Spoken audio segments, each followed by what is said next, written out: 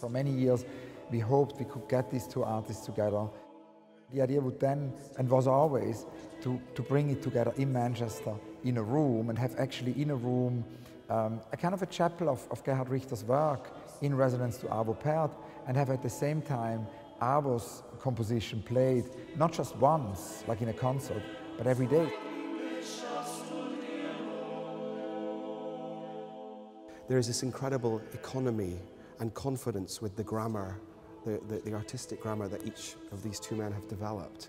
And within that economy, there is this vast universe of layers of meaning, of metaphor.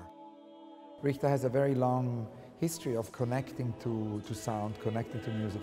Arvo Pärt was always in his studio, and he's been listening a lot to Arvo Pärt, and so it seemed a wonderful possibility to bring these two great artists together.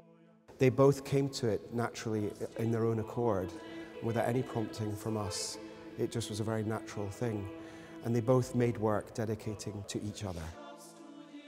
The choir, Vox Clementis, they will be in the gallery performing throughout the day. We also have local Manchester choirs who will be performing later on in the run. It's very important that the sonic experience, that the composition of Arvo can be experienced in the same realm of the opening out.